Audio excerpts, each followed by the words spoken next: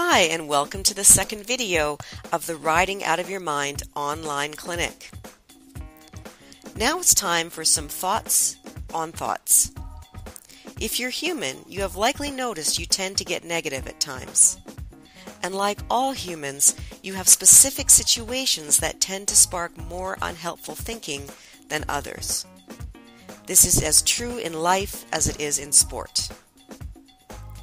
But I want to take some heat off you now and tell you that this negativity you possess, you kind of come by honestly. You see, there is a very real phenomenon called the negativity bias. Our brains are designed to respond more strongly to negative stimuli. We evolved this way to keep us out of harm's way. Our survival depends on our ability to recognize and avoid danger. Now, this is great for our existence, but not so great for navigating our everyday lives where we still carry that negative bias. And of course, not so great for your sport, where yes, you are also more likely to be negative, and worse yet, so is your horse. As a prey animal, they too are wired toward the negative, toward being on the lookout for things that may pose a danger. But you don't have to give up and spiral into pessimism. You can do something to help you and your horse stay on a productive path. Remember and practice your 3 R's. The first is to recognize. Get a clear handle on what situations elicit that negative response from you. Is it when the weather turns bad? Is it when you make an error? Is it when your horse spooks? Get to know your specific situations. Second is to replace. Get your new language ready. It won't be natural, it won't be easy at first.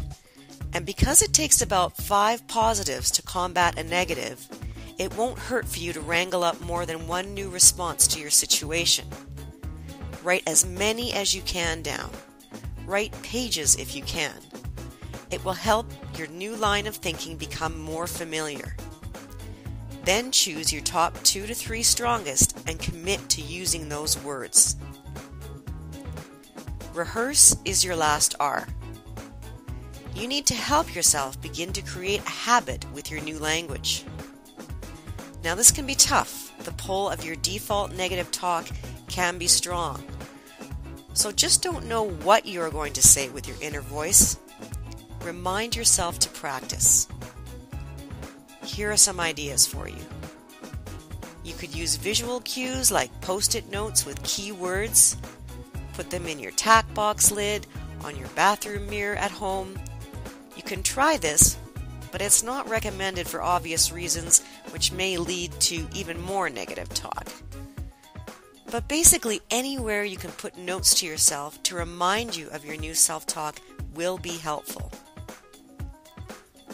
You can also try using the entrance to an arena or a barn as a cue to check your chatter.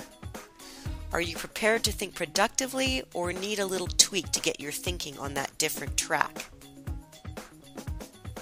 Using a watch alarm set for different parts of your day or your ride can accomplish the same thing. It will remind you to check in and make adjustments you need to get your self-talk more in line with your riding goals. And finally, some people really do thrive on recognition. So, as back to grade 1 as it sounds, try giving yourself a star in your journal or a check mark or whatever else you would like to signify every time you catch yourself in a good self-talk act. You'll feel great watching all those stars add up, and yes, your horse will thank you. See you next time.